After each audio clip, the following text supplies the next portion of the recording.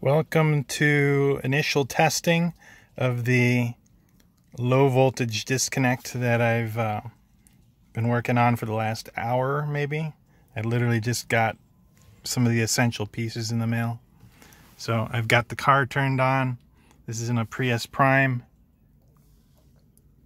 And you can see I've got a voltmeter in the ZSS.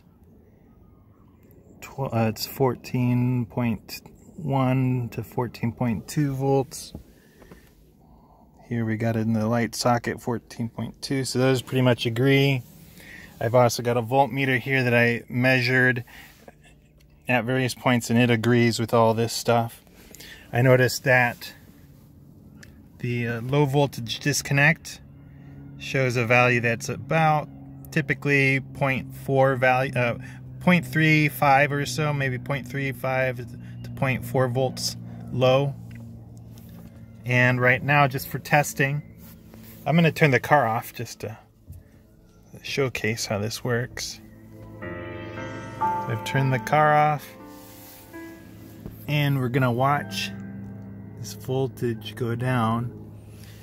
So I've got the low voltage disconnect set to, well, first off, to display it, and obviously the super safe without a case or anything on it, but you hit this left button and it shows what the disconnect is, so that's 12.0, and then it goes back to showing the actual voltage, which I explained is about showing 0.4 volts low.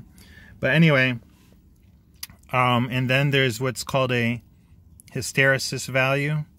So I already showed 12.0 is where it'll disconnect.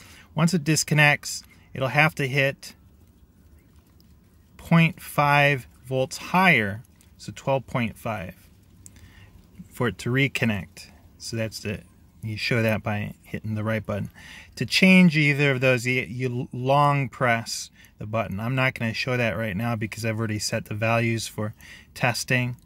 But I've got it set to 12 volts such that when this hits 12.0, that light will turn off because it'll disconnect power. And then the ZSS and the Panda will turn off too. We're getting pretty close to that point. So let's get them both in frame.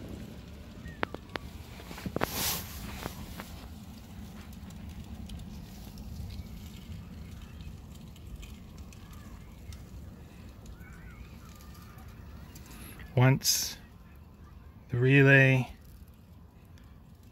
this, yep, it just hit the relay.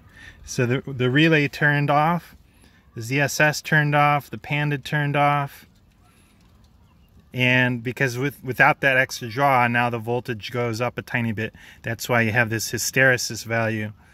So the hysteresis, once again, is set to 0.5, so this would have to show 12.5 volts to the disconnect board for it to start providing voltage again. So I'm gonna get both items back in frame. I'm gonna start the car, and you can see, start it up.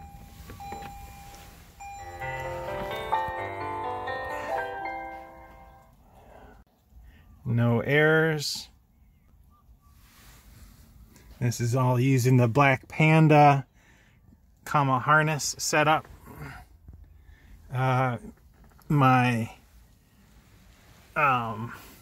Eon is right now a little bit ghetto, in a halfway state.